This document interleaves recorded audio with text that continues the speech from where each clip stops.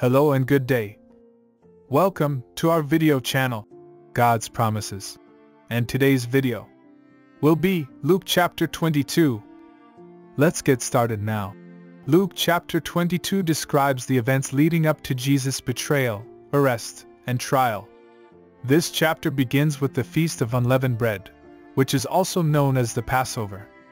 Jesus and his disciples prepared to celebrate this feast, but Jesus knew that his time was coming to an end.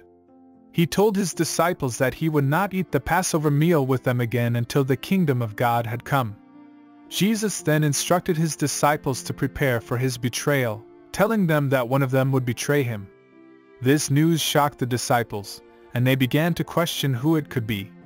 Jesus said that it would be the one who dipped his bread in the dish with him, indicating that it was Judas Iscariot.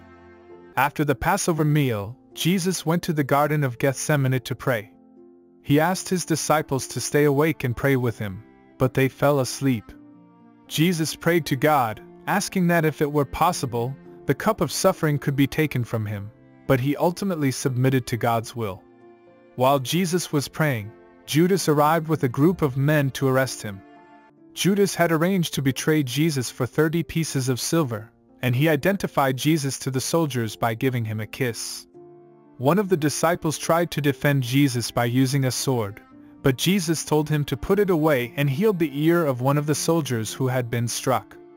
Jesus was then taken to the high priest, where he was questioned and accused of blasphemy. The religious leaders had been looking for a way to get rid of Jesus for some time, and they finally found a way through false testimony. Peter, one of Jesus' closest disciples, denied knowing Jesus 3 times as Jesus was being questioned. This was a heartbreaking moment for Peter, who had been with Jesus from the beginning of his ministry. The chapter ends with Jesus being taken to the Council of Elders, where he is again questioned. They asked him if he is the Son of God, and he answers, "You say that I am." The council then decides to hand Jesus over to the Roman governor, Pilate, to be tried and sentenced. Teaching application. There are several important lessons to be learned from Luke chapter 22. One of the most significant is the idea that Jesus knew what was coming, but he still submitted to God's will. Jesus prayed for another way, but ultimately he knew that he had to go through with his crucifixion in order to fulfill God's plan for salvation. Another lesson to be learned is the idea of betrayal. Judas, one of Jesus' closest disciples, betrayed him for 30 pieces of silver. This is a reminder that even those closest to us can betray us, and that we must be prepared to face this kind of betrayal with grace and forgiveness.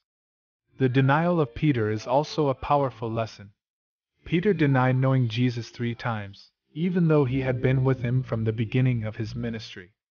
This teaches us the importance of staying faithful even when it is difficult, and the importance of repentance and forgiveness when we do fail. Finally, the events in Luke chapter 22 demonstrate the importance of prayer. Jesus prayed in the Garden of Gethsemane, asking for God's will to be done. This teaches us the importance of prayer in our own lives, and the importance of submitting to God's will even when it is difficult.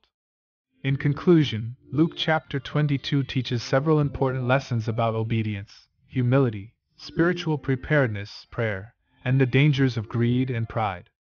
The Last Supper and the institution of communion serve as a powerful reminder of Jesus' sacrifice and message of love and forgiveness.